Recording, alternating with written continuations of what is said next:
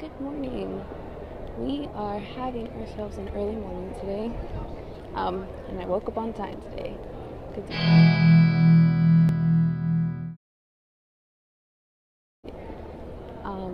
so we're on our way to confession and mass.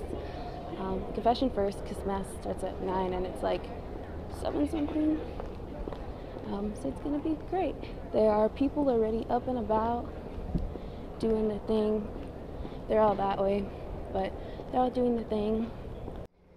There's Kelly and Diana and Victoria, who you've met the first day and today. Oh, we have to go the other way. We tried. Oh. So here's some of the booths that I didn't get a chance to show you yesterday. There goes a pretty cool nun.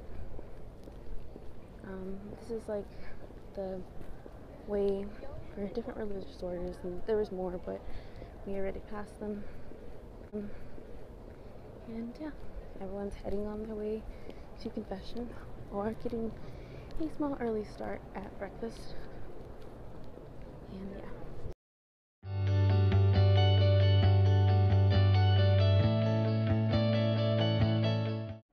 Well,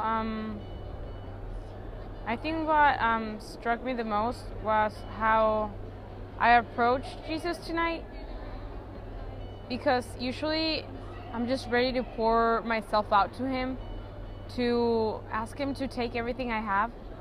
But today, I don't know what it is that I have. I know that my heart is like weighing and empty. But I approached him by laying all my situation out, all my life out, and we worked through it. And many things, he took me way, way, way back from the root of the problem, or what could be a problem. And yeah, we just worked on it together. And at the end of, as Jesus was coming through, I asked him to take what he wanted of me. So I put a hand in my heart and felt how I desired him most, more than anything else. Stretch a hand out to see, I don't know what I have, but whatever it is, I offer it to Jesus. And I just called to him, Jeshua, Jeshua. And as he passed, he gave me a comfort and his joy. The most impactful or beautiful what? Thing that you experienced in Adoration. Oh, I have to think about this.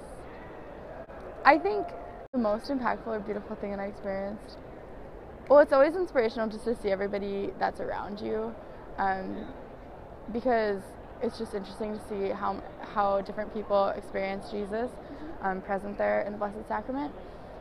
I think for me, my most amazing experience tonight was he brought back like a really kind of traumatic memory for me, and something I hadn't thought about in a really long time. And I was really kind of confused and mad at him for like, why would you bring this back to me? This was not a pleasant time. And like he just asked me to give it to him and asked me to let him fill me up and heal me and all of that. And so then we spent a while crying together, and then I asked him if we could be happy now, and he said yes we could. So then we started being happy. That's pretty much it. No, that's good. Thank you. Oh my gosh. Sister Bethany Madonna gave an incredible talk beforehand about God's love as a father and true love, what true love looks like. Actually, one of the things that struck me when she was talking about the prodigal son, and how someone that she knew was a typical prodigal son, lived a very lavish lifestyle, and threw away his grandfather's inheritance. And when he came and encountered, I think she said, her aunt, and her aunt just like with her eyes wide open and so excited to receive him back into the family. And man, just when she said that, I just envisioned my own sister, who I miss so much. I haven't seen in a long time, and the love that she has for me. how powerful that is for me in my life. It was incredible that the Lord revealed that to me, and then going along with some of the other things that she mentioned was how God's love is so much greater than any love that we can experience on earth.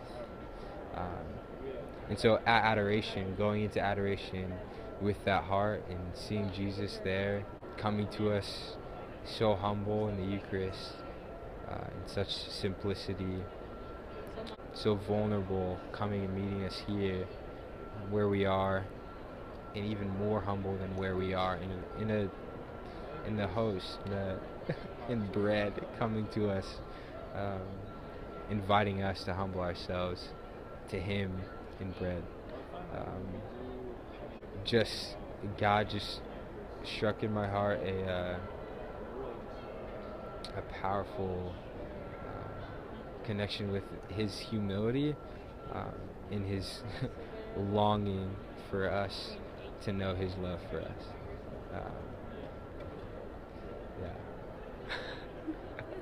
Yeah. Of course. Adoration was like nothing I'd ever seen before, and Christ displayed in the monstrance with the light shining down on Him came upon me. And I think everybody in the room was joyed in unison and experiencing His true love and belonging. So, SLS was quite the adventure. I learned so much that I may have not seen originally or are just now seeing. In the people that I've talked to, such as in the guy that was in the video earlier, his name is Franco, and he was telling me about an internship opportunity, and I never thought to actually take an internship like that. And I also attended different things, such as something called the Beauty Initiative Lunch, talking about bringing more beauty back into our world. In both of the things I went to a beauty initiative talk and something that was like beauty, culture, and evangelization. And they both talk pretty similar about beauty and about bringing beauty back into our world, and that things are a little bit not simple, but they're not profound like they used to be. Like, you would look up at the Sistine Chapel with the artwork on the ceiling and you'd be like, wow, that's amazing. And it's not that artwork isn't good nowadays, it's just that now it's too simple. It's not like, wow, somebody else who's a human being painted that, or they created that with their own hands, with their own mind, with their own heart. And it's really cool to hear those things, because those things really touched my heart. And I was like, wow, that's amazing. I never considered that, or I never saw it that way, or it didn't dawn on me that way. But aside from all those things, I met some crazy, amazing people. We met this guy who's one of our people's roommates. His name's Eddie. And he traveled all the way to SLS by himself, not knowing if he was going to meet anyone he knew, or if he was going to meet anyone at all, or who he would eat with, who he would hang out with. He came here just wow, on his own. He flew here on his own, and of course he left here on his own, or not here in Chicago though. And just amazing how he was willing to do something like that. And then he ran into us, and in his roommates, and I knew throughout the rest of the week that they were all hanging out. I even met someone from one of my friend's small groups, and she traveled by herself too. Her campus didn't have any kind of Catholic Student Association, and she came here in hopes that she would take something from here and be able to take it back to her campus. And she was amazing. I really loved getting to talk to her. But yeah, there's so many beautiful things that happened at this conference that I wish I could tell you about, but it would take me forever. But maybe I will do another video on at least a brief summary of what I've learned throughout the conference. I'm really sorry if my voice sounds really groggy. I think I'm losing my voice, but that's okay. But it was a good conference, and I probably feel and look a little tired. I am tired. I feel tired, and I probably look tired. And those are true things. It was really good, and it's nice being back home. We're gonna get ready to start our semester tomorrow, and so are some other people from the conference as well. So we're all trying to rest up before then.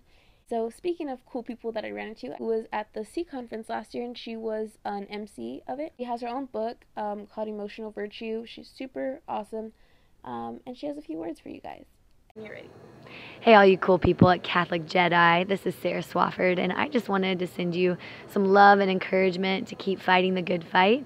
I know that it's kind of messy out there, and relationships can be hard, and I just want to encourage you to feed your faith. And if you want something to grow in your life, feed it. And if you want something to die in your life, starve it. So go out there and really feed your faith and find some amazing friends to run with you and to hold you accountable and to love on you. And know that I'm praying for you. God bless. I hope you guys enjoyed these videos as much as I enjoyed sharing a little bit of my conference with you guys. Yeah, stay holy, my friends, and may the force be with you. I'll see you guys later.